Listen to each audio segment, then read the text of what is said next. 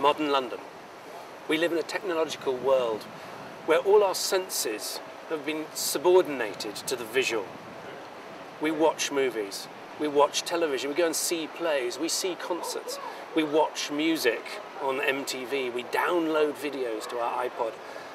And communication has become visual too. We text, we email. And this involves a loss of nuance, a loss of the understanding of how the subtleties of language work. Behind me is Shakespeare's Globe, the 16th century cultural heart of London, of a society that knew how to listen. Elizabethans went to hear plays. They stood for hours to listen to sermons. The word auditor comes from someone who listens to a series of figures and works them out in his brain. I want to rediscover that language through Shakespeare. I want to rediscover our ability to listen. Not by discussing the academic side, the artistry, the folklore that surrounds Shakespeare, but by looking at the commercial world he moved in and discovering how that made actors in his day listen. I want to turn you all into Shakespearean actors. I hope you'll have a lot of fun. I hope you'll discover quite a bit about Shakespeare that you didn't know before. But above all, I hope to unblock your ears. I'm a firm believer that you can't understand Shakespeare until you understand not just the building up there, but the way the actors worked in the 1590s, 1600s, because it's very different being an actor then than it is being an actor now, fairly obviously. And not just because we do television and film and they didn't, but because the world of theatre is so different.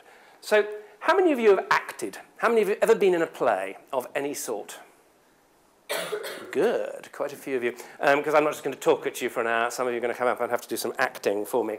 Horror crossing the front row's faces here. So what you've got to do with this is you've got to turn this into theatre. Because, I mean, what you did there was a play reading, and it was a very good play reading.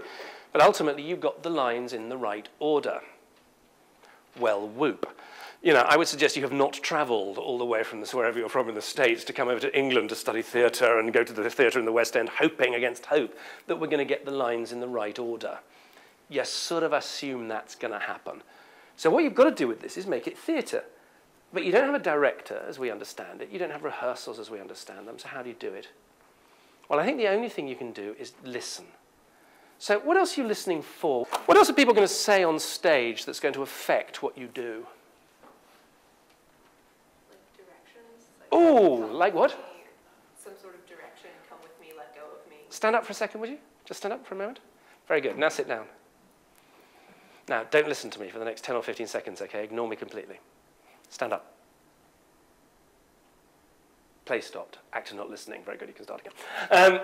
Absolutely right. Directions. People tell you what to do on stage. What do we call those in a modern edition of Shakespeare? They tend to come in brackets, in italics. Stage direction, yeah.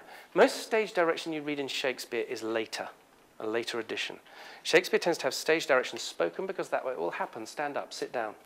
Bring my book to me here in the orchard. Lie in my tent and sleep. Die. You know, helpful hints like that. If Hamlet puts a sword into you and says die, unless your next line is no, you die, it's a fairly safe bet to hit the deck because Shakespeare's telling you what you're to do. So yeah, you're listening for stage direction. That's very good. I think there's one other thing, and I think this is where it gets ugly. Stage direction tells you what to do, doesn't it? What about if someone describes what you're doing? If someone describes what you're doing, you are not going to know that you are doing it until they describe you as doing it, because their lines won't be in your script. So you don't know that you're doing it until you're described as doing it, but by the time you're being described as doing it, you're meant to be doing it. Do you see that? This is how fast these actors have to think, how closely they have to listen, and how fast they have to think. This is easier demonstrated than explained, and I'm going to stop asking for volunteers, and I'm going to point at people. You are now Friar Lawrence, get rid of that. Friar Lawrence in Romeo and Juliet. So you're an elderly priest. Very good. Paris's page. Maverick costume, but nonetheless. Elderly priest, Paris's page. We walk on stage, and you don't know what I'm going to say. Agreed? Yep. Here we go. Here is a friar that trembles, sighs, and weeps. Oh, very good. Very good. Sit down. It's much funnier when people get that wrong. I have to tell you, that was impeccable.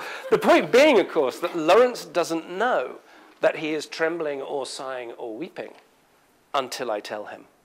So in a time it takes 3,000 people to stop looking at me and look at you, you've got to be trembling and sighing and weeping. You know, if you're not, you're standing on stage, you've seen your friends in the audience, so you're going, Here is a friar that trembles as a witch. You're going to be unemployed by 3 o'clock for being rubbish.